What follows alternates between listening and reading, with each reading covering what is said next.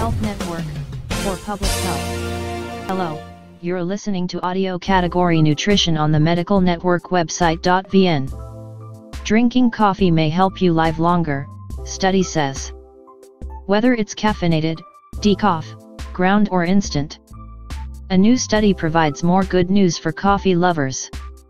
Drinking coffee is associated with a lower risk of early death, virtually regardless of how much you drink and whether or not it's caffeinated, concludes a paper published Monday in JAMA Internal Medicine. We observed an inverse association for coffee drinking with mortality, including among participants who reported drinking at least 1 cup per day, up to 8 or more cups per day, as well as those drinking filtered, instant and decaffeinated coffee, said Drive Erica Loftfield, the study's lead investigator and a research fellow at the National Cancer Institute. In an email to Time, the researchers used data from the UK Biobank study, through which a large group of UK adults completed health questionnaires, underwent physical examinations and provided biological samples. For the current study, the researchers analyzed information provided by about 500,000 people, who answered questions about their coffee consumption, smoking and drinking habits, health history, and more. During the study's 10-year follow-up period, around 14,200 of those people died. The researchers found longevity benefits associated with nearly every level and type of coffee consumption.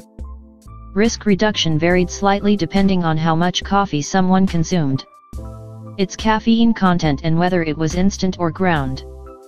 But overall, relative to non-drinkers, those who drank 1 cup of coffee per day had an 8% lower risk of premature death, a rate that rose slightly as consumption increased, peaking at 16% for those drinking 6 to 7 daily cups, before dipping slightly, to 14%, for those having 8 or more cups each day. The speed at which a person metabolized caffeine didn't seem to affect longevity, despite prior research that suggested coffee consumption might be related to increased risks of high blood pressure and heart attack among people who metabolize caffeine slowly. But those studies only looked at coffee drinking after disease occurrence and did not examine overall mortality risk, as the current paper did, Loftfield said. Using the Biobank study also allowed the researchers to examine a huge amount of genetic data, including that related to caffeine metabolism, which allowed for more robust analysis. That finding, combined with the apparent longevity-boosting effect of decaf coffee, suggests that caffeine isn't the life-lengthening mechanism at work in Java, Loftfield said. But because the current study was observational, meaning it looked only at patterns in an existing dataset, it's impossible to say what is, or even if coffee is truly responsible for keeping death at bay, or just associated with a longer life. Our current understanding of coffee and health is primarily based on findings from observational studies, Loftfield said. To better understand the potential biological mechanisms underlying the observed associations of coffee with various health outcomes, additional studies are needed.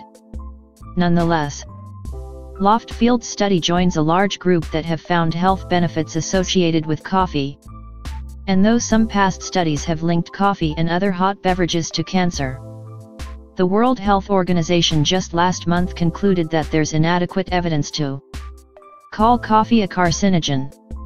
Our study provides further evidence that coffee drinking can be part of a healthy diet and offers reassurance to coffee drinkers, Loftfield said. This story originally appeared on Food and Wine. Source: Health. If you have any questions, please feel free to share your comments below. Please register for the Health Network channel, share this article with your friends and others. Keep track of the next audio. Hope this article will bring you many useful things. Wish you always healthy.